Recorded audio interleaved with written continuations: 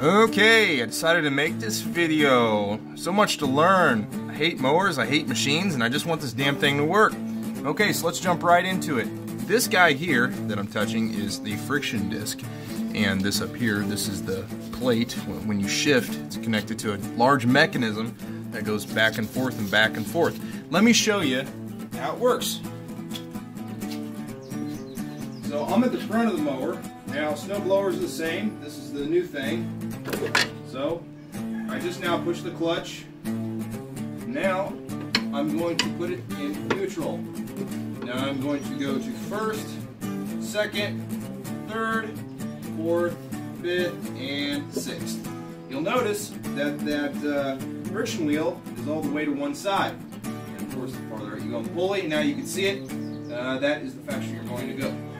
Brilliant design. These things wear out. Now I've got two issues. My friction wheel is wore out, so I'm going to replace it. And you can do that by finding the numbers on the side of the chassis of the mower. And this one's like 927 something, I forget. Anyway, so I'm back to neutral. I'm going to go back to reverse.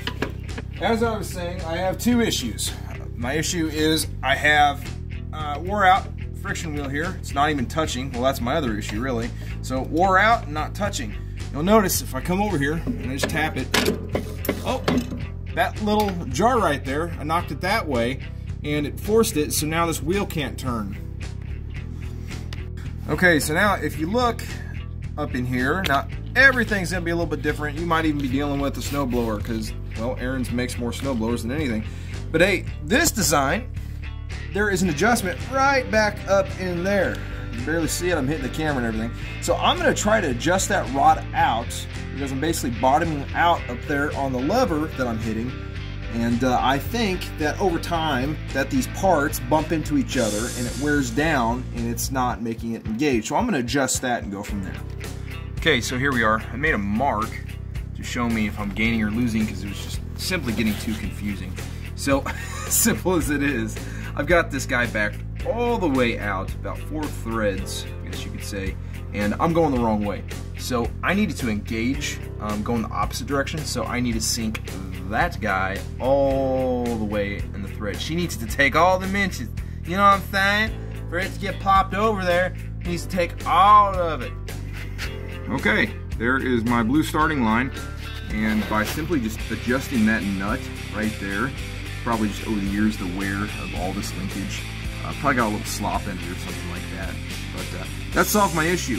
I was going the wrong way with it initially, and now it's engaging, so I'll have reverse on this unit, and for this guy to take off is pretty easy. It's 5 bolts, I think it's like 12 millimeters, something like that. It might be stuck on there. You just tap it with a hammer and it'll pop right off. Don't take that off, just this, just that. And very simple. That is your friction disc. And there we go. It goes in there like that. Do be careful how you put the new one in there. So there's the mower like that, and like that, something like that. Again, that is like this. It's like that, and it goes in there like that in case you took it apart and can't remember how to get it put back together. So I'm gonna go ahead and start looking for my new one now. It's so easy. I find it, you find it. Okay, $27. That premium, not China forever.